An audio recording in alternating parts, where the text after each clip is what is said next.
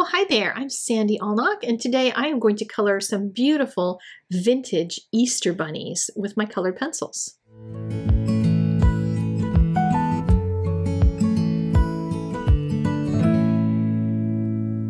I'm so glad you clicked through to see this video because there's some special stuff in it that I couldn't really figure out how to title it. But I'm going to be using my Albrecht Durer watercolor pencils on drawing paper. So this is the Stonehenge drawing paper that I love to use with pencils. And the cool thing about watercolor pencils is that you can use them as pencils or watercolor pencils. And I'm going to show you some different things that you can do. If you're doing this on drawing paper, you need to use very light water. But if you're using this on watercolor paper, things don't tend to come out so smooth. So one of the benefits of being able to do this on regular paper, drawing paper, is that you can kind of work with a smoother texture paper because watercolor paper is too bumpy for some people, so they don't enjoy it that much. And this is a great way to get that compromise between the two. Because you see how beautiful the texture looks on the rabbit. He looks really cool with pencil texture, and you might decide you want to leave just the pencil texture there. I'm adding a little bit of darker blackish pencil, not completely black, but darker blackish pencil on top of my gray so that I can actually get a little more contrast in some of the areas. And all of this then looks much more like fur. If you're trying to do this on watercolor paper, that can be a challenge sometimes. For the rest of the image, I'm going to be using the watercolor technique. So I can kind of scribble any old which way, don't have to worry a whole lot about the texture that I'm coloring. But I'm going to make him a little green jacket and blue pants. And he is stamped, by the way, in some MFT gray ink, and I stamped it lightly. The one behind, the girl bunny, I stamped her even lighter by stamping it off first a couple times, and then being really careful about how much ink went down. So it's not real even in her because I wasn't able to get that super even, but it makes it look like he's in the front and she's in the back. So the focus on this card is him rather than her. If you'd like to switch the focus, then you can of course stamp her darker. But with a barely damp brush, look how nicely that color moves. But I'm not letting any of the water puddle up. If the water puddles up, you're going to get super crinkly paper because this is not made for water. So you want to keep it really, really light. And just use a barely damp paintbrush. But coloring like this is really fun because it gives you the kind of the side benefit of being able to blend everything using a little bit of water instead of having to use the color pencil blending techniques you might use with regular colored pencils because the water sometimes gives it a different look. So now I'm going to color the girl, and I was waiting on coloring the basket so that I could figure out what both baskets would look like at the same time. So I wanted to have them have matchy baskets. And with the girl, I'm starting with a lighter gray, and since I want her to look like she's more in the background, I'm not using the super dark color for the shadow. I'm going to use a lighter gray. So I'm going to just use a couple steps back on all of the grays on her so that she doesn't end up as contrasty as the one in the foreground, because that's just going to make her look like she's a little bit further back. And you can do this even if you don't do the lighter stamping. You can make something look like it's further back by just making it lighter that way. She's going to have a different bunch of colors, but their eggs are going to tie them together because I'm going to put the same color eggs in both of their baskets. So that's going to pull the color harmony together on the entire card so that it's all matchy-matchy.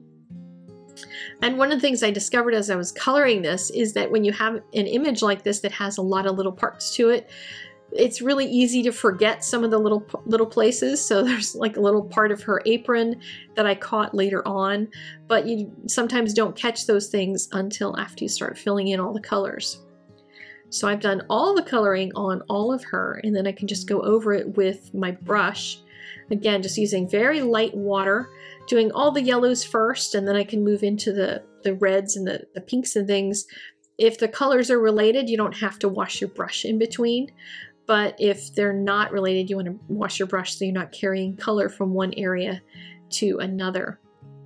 And just kind of soften out the blending on all of those areas. This will also dry really quickly. It dries much faster than kind of using some heavier watercolor might. I decided to see what the difference would be. Would she look like she's more in the background if I used water on her fur as well? Because in the background, when you see something further away, you're not going to see the detail in the fur. So I kind of liked that, and that gave her a little softer look. Color my couple of baskets, and then I wanted to start working a little bit on adding some more depth, because I didn't get any depth. I got that nice depth in the boy bunny on his fur, but I didn't get anything there on my pencils, or with my pencils in the clothing that he's wearing. So I'm experimenting, and even though I give you the colors over on the blog, give you the list if you're looking to replicate the colors, but I am playing with them. I found this first color didn't give me enough contrast, so I switched to a darker one. And that's what I encourage you to do. Just try the colors you have. Don't go, oh my goodness, what did Sandy use? Panic, and try to use exactly what I've got. Just play with the colors you have and see how they work. You can even test them out on a scratch sheet to see if they give you enough contrast, but look how much nicer that looks since I added the contrast.